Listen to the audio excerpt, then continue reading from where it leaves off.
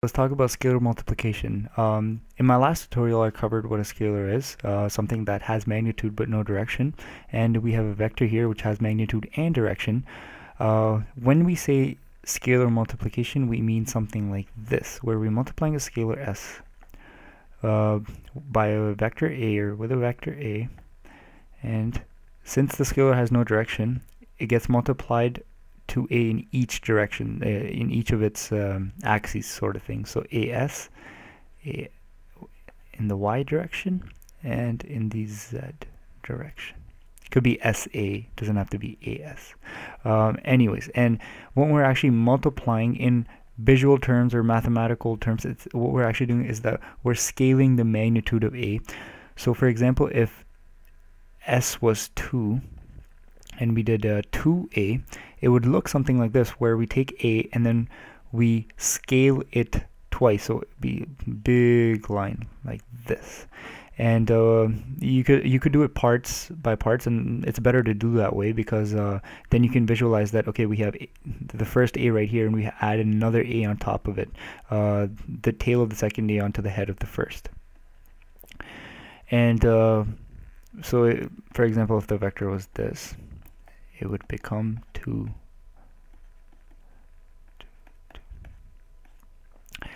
Anyways, one important point is that when you're doing scalar multiplication, the direction of the vector will never change except for one case, and that's when you multiply by a negative number. So for example, if this was a and we multiplied by, we want our scalar is -1, so -1 times a will flip the direction of a in each axis. So it would be something like, in this case, if it was -2, it would become -2. And you can visualize that right here, where it flips totally backwards in each direction. Like I said before, for example, when we have the Cartesian plane here, and we want, this is the z-axis, and something we multiplied by -1, the z-axis will become the negative z-axis, so it will go that way, and that is flipping it right opposite, going backwards. Secondly, we have when we multiply two vectors together. So for example, let's say we have a vector a and a vector b. It would look something like this: ax, bx, ay, by, and az, bz. And this is called a Hadamard product. Hadamard product. And this is a non-uniform multiplication, whereas the scalar one is uniform. And what that means is that in this case, let's pick one of these vectors, a.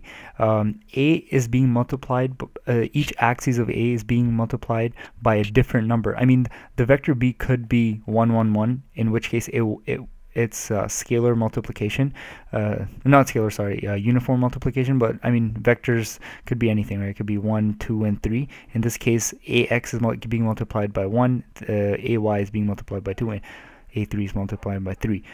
So this is called non-uniform multiplication, where in the scalar multiplication, it's always uniform. This guy right here is not really used in game programming much, just because there's no need. I really don't have a better reason for that, except for I can say that there's other vector multiplication methods that are used, and I will be covering them in the next tutorial, and they are the cross product and dot product. And specifically, I wrote this symbol right here. This represents this kind of multiplication, which is the Hadamard product. The dot product is something like this, and I will also explain the cross product later on. So let's move on to the next thing, which is addition and subtraction vectors. When we have vector addition, it's something like we have two vectors, a and b, and I've drawn them here. Let's just say this one is a and this one is b, and you can visualize that when you do vector addition, what it really means is that you're adding the components of a to the components of b. So what this would be is ax, the x component, plus the x component of b. Similarly, the rest. And to draw that, we would take a. We always take one vector and add the other vector, the second vector we're adding we add the tail of the second vector to the head. So it would be something like this. A and B, and A plus B is this vector right here. So we get this guy. For example, if this was 1, 1, 1, and this was 1, 2, 3, this would be 2, 3, 4, and I guess showed you how to draw that. A minus B, subtraction. Subtraction is just like addition, except for we take the negative counterpart of the B vector. So we could also say something like A plus negative B, and I showed you before what vector multiplication does when you multiply by -1. So you could just think of this as a scalar, and this would flip B in each direction. So B would just be this guy right here. So A, oops, sorry, that wasn't straight off. A plus negative B, or A minus B, is this guy right here. So we end up with this guy. So that's vector addition and subtraction. And now I'll tell you about how you can add or subtract points from vectors, or just points from each other. Alright, so there's some general rules of vector and point addition and subtraction, and most of them are you can add a direction, and you can subtract a direction from a direction to get another direction. You can add a point to a direction to get a point. You can subtract 2 points and you will get a direction. So you have a point A right here, you have a point B right here. If you do A minus B, you can get a direction vector, something like this. One thing you can't do is that you can't add a point to a point. This makes no sense. Just think about it. You have your Earth right here, and you have a point somewhere here. Let's just say this is South America, and let's just say there's India right here. If you add a point, these 2 points, what does that even mean? Nothing, because none of these points have any direction. But then again, like I said, you can add you can subtract a point from a point, which makes a vector right here. That's all there is to these rules, and so let's move on to what is the magnitude of a vector. So the magnitude is a scalar representation of the length of the vector, and it is a scalar value, and in mathematics it can be represented as 2 bars on each side of the vector.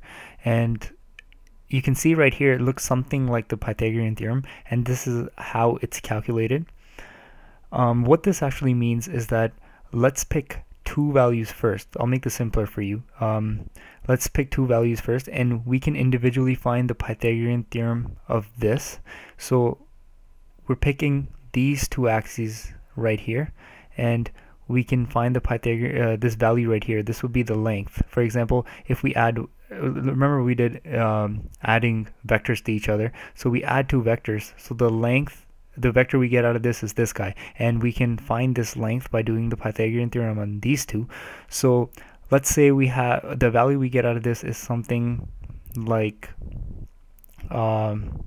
A1, and let's just call AZ A2. So doing the Pythagorean theorem of that is fairly easy, because that's I'm sure that this is the form you've seen before. So what this is doing is that since we've already got the Pythagorean value of x and y axes, it's just adding on to the z axis, so we get the full length, the magnitude of the vector. But in game programmers tend to calculate magnitude like this. They square the magnitude, because getting square roots in code, if you guys know, is very expensive. It costs a lot of memory, so people like doing it like this. We have an example here where we have 2 unequally sized spheres, and let's say we want to find out whether they intersect or not. And assume the only quantities we're given are the radius of these spheres, r, and the center points of these spheres. Now, one way of finding these whether these two spheres intersect or not is to subtract these 2 points, a1 minus a2, to get d, this vector right here, which is the distance. Well, it's not the distance, it's the vector that forms between a1 and a2, and like I said before, the magnitude is the distance. So we can find the distance between these 2 points by taking the magnitude of d, which is just d, this guy right here, right? And how we can tell if these two spheres intersect or not is that if d equals, sorry, let me write that again. If d, the magnitude of d equals or is less than the radius of a2 plus the radius of a1, right? So if this guy right here plus this guy right here is greater than, if it's greater than equal to the magnitude of this vector, then the two spheres intersect. And it's as simple as that. And all we used is just basic algebraic skills that we've learned in just 2 videos.